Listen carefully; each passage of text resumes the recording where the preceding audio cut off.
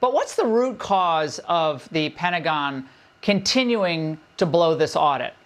Well, experienced bureaucrats, Laura, they've about run the Pentagon into the ground because they know how to finagle the numbers. They don't want us to know where the money's going. DEI, woke, green, climate change, all this money goes to these different areas. Look at what Joe Biden did yesterday. He approved $100 million worth of TACMs to go to Ukraine to start World War III in Russia while he's looking for the spotted owl over in the Amazon. And nobody knows where that money's coming from. You know, they just pull from here, pull from there. Audit is a bad word up here. The entire time I've been here, it's always a bad word.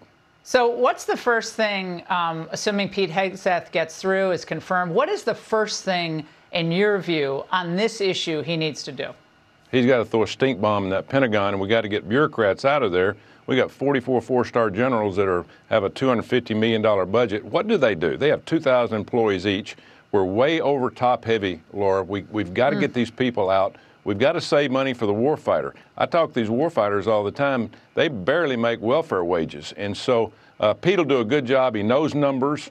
He understands the military. He's got to come out swinging. But that's the reason the Democrats don't want him in there, because he will go in there and change the entire landscape.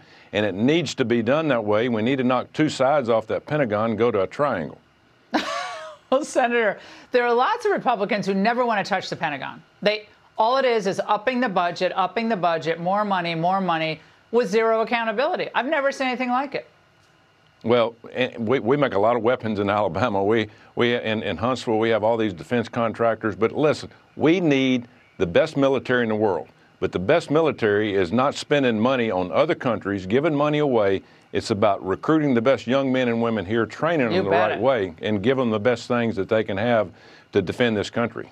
Senator, as always, great to see you, my friend.